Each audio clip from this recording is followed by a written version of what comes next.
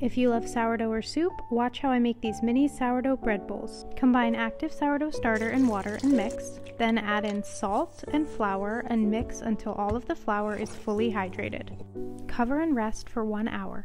Next, you'll start stretch and folds. Pull the dough up and over itself, then turn the bowl 90 degrees and repeat on 4 sides. You'll do this 4 times every 30 minutes. Flip the dough out onto the counter and divide. Next, you're going to pre-shape each of your mini bread bowls and rest for 30 minutes on the counter.